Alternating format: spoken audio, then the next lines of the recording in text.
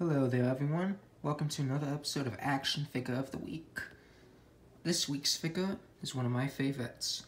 This is the Star Wars Rebels Imperial TIE Pilot, released by Hasbro and as part of their Saga Legends line in 2014.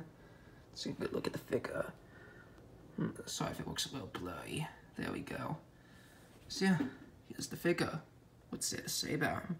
He comes with the standard E11 blaster carried by most Imperials.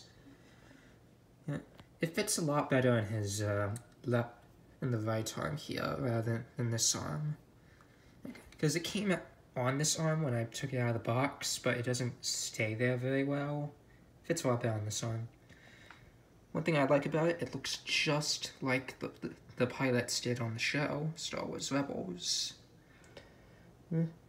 His head slightly moves, not very much, but it slightly turns. It's 5 POA. There's the Imperial crest on there. I love that symbol for some reason. I don't know. I just love army building Imperials. Don't have a lot of TIE pilots, but I love the ones I do have. There's one gripe I do have with this. You never made a TIE fighter put the figure in when the show's on. Kinda weird, but that's such a minor thing. Now I can overlook that. Well, that's all I can say about this figure. Thank you for watching the Action Figure of the Week.